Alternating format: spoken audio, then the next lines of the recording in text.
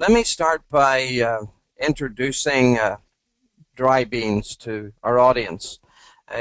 Dry beans belong to the species and genus Phaseolus vulgaris, and these are the dry seed product of beans. Phaseolus vulgaris includes not only dry beans, as you can see in the slide here, the different seed types and color types and so forth. It also includes horticultural types that we know as snap beans or garden beans, shown on the bottom right of the slide. We call them dry beans because obviously they're harvested when they're mature and dry, and sometimes we need to call them dry beans just because beans sometimes gets confused with soybeans. So before I get into my topic, dry beans, as it says here, are a pretty package of health benefits. And let me just mention a little about the health benefits of beans. All beans need to be cooked, obviously, before they can be consumed. And here I'm showing a nutritional profile of 1 cup of cooked beans. And you can see that beans are high in protein. That protein blends well with cereal proteins for a vegetarian diet. They're very high in fiber, both soluble and insoluble fiber. And then we have high levels of nutrients, including magnesium, potassium, and calcium. Those are listed there on the slide, along with micronutrients, iron and zinc. And there are programs underway to enhance some of the micronutrient content. They also are very high in folic acid, which is an essential nutrient also, and they're a gluten-free product. As we look at beans, Phaseolus vulgaris, or the common bean, the common bean was featured by the U.S. Postal Service in 2006 among their stamp collection of crops of America. And here you see beans listed with their 2 sister crops, the corn and squash, which are some of the traditional crops of America, part of the rather famous milpa production system. Beans are also featured in on the back of the $1 Native American coin in 2009, and you can see there that their bean or corn and squash are being planted, and beans are being planted in that also. So you can see they've been very much a part of the culture of the Americas.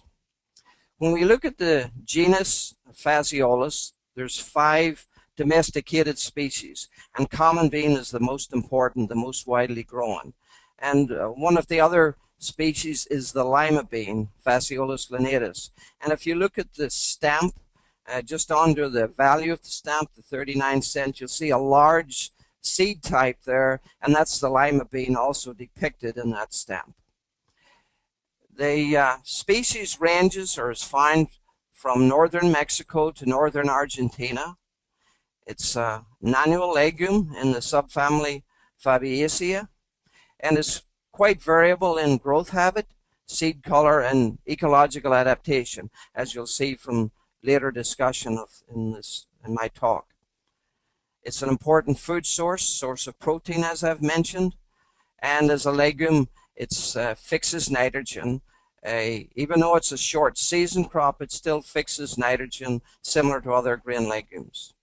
And as I mentioned, it includes the horticultural types, the garden bean, or green beans or snap beans, as also is depicted in that illustration on the stamp. So where were common beans domesticated? Well, as we mentioned, wild bean ranges from northern Mexico, Chihuahua, all the way down to Salta in northern Argentina. And you can see that illustrated in the map on the right-hand side. The seeds that you see in the center of the screen are wild beans. You can see they're very small compared to the domesticated types on the left-hand side of the screen.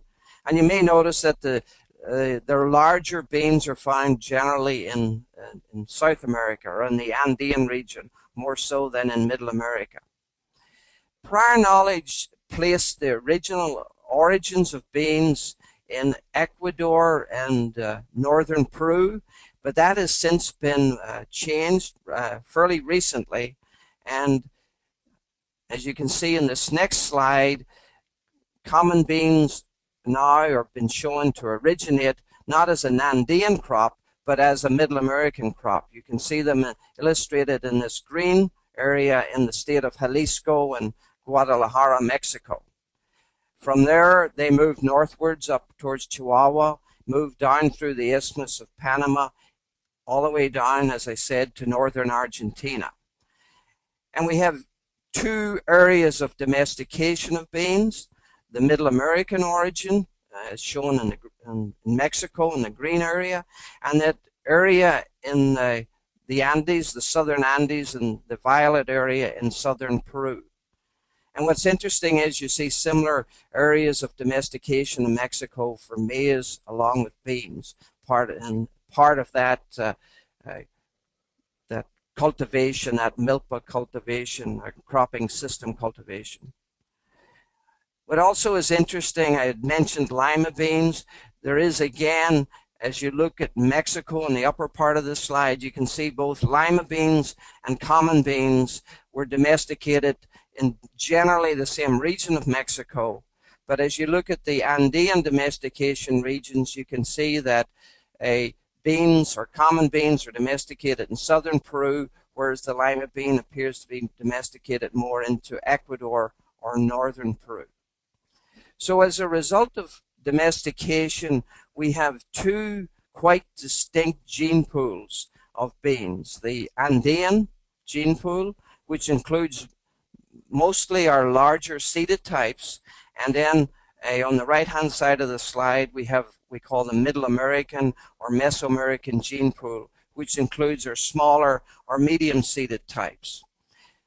These have been further subdivided based on ecological adaptation and geographic distribution and genetic differences into three separate races in each of these gene pools. We have race Nueva Granada, which is illustrated by the North American white and red kidneys on the left-hand side of the screen. You can see the white kidneys and the two red kidneys. You have the yellow beans, which come from Peru, or race Peru, and then the red mottled types known as cranberry beans, which come from Chile or race Chile. And these are quite distinctively, genetically distinct from the Middle American gene pool. And here we are illustrating it by the North American types. In race Durango, we have the Pinto and white-seeded Great Northern.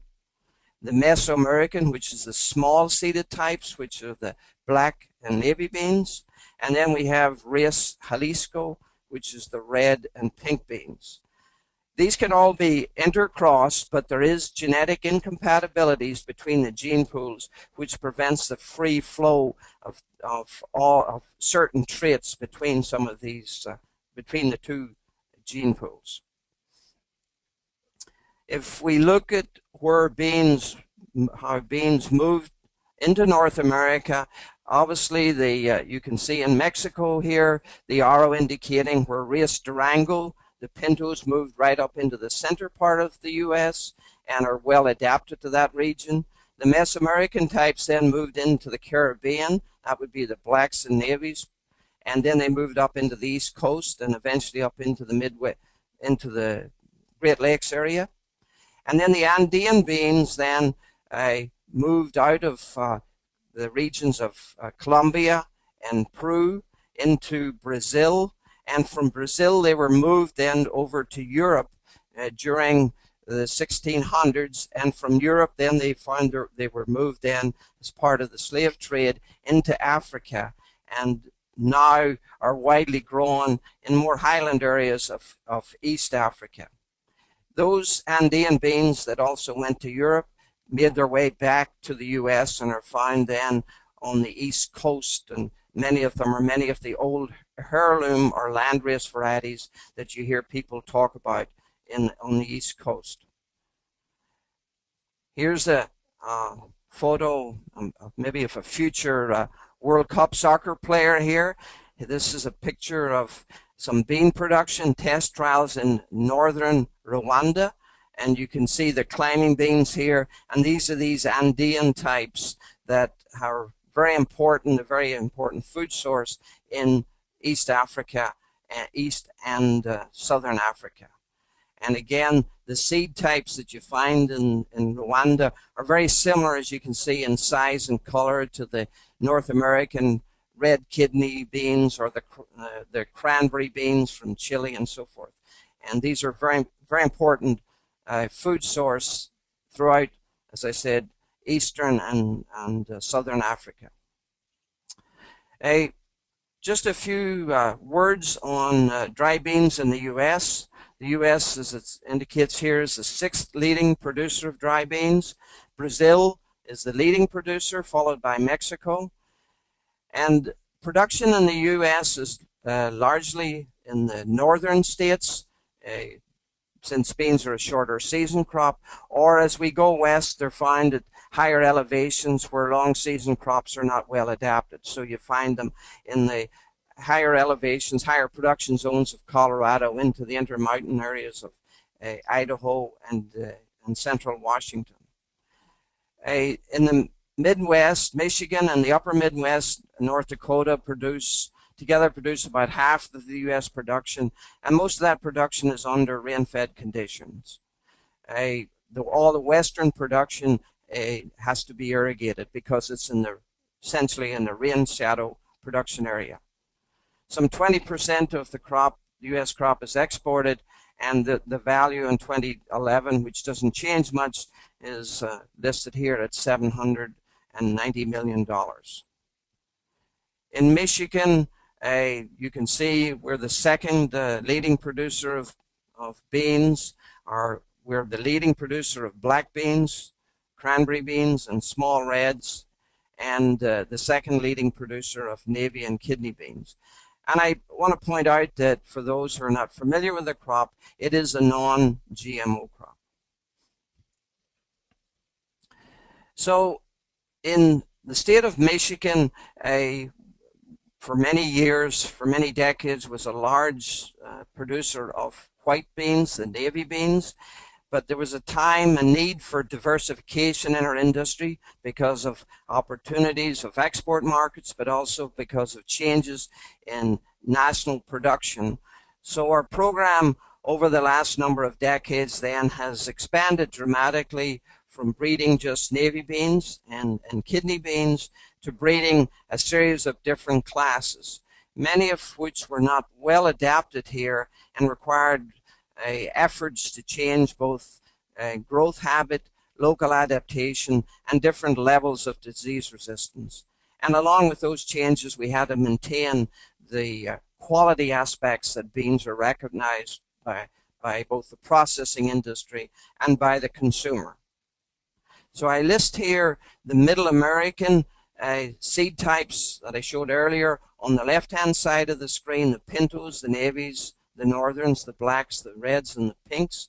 And then on the right-hand side, we have the Andean beans, the 3 kidney types, and some of the minor classes like soldier beans, cranberry beans, and yellow eye beans.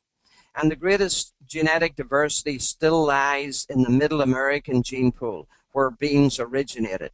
There's significantly less genetic variation in the Andean pool, even though you see quite a range of diversity in seed color.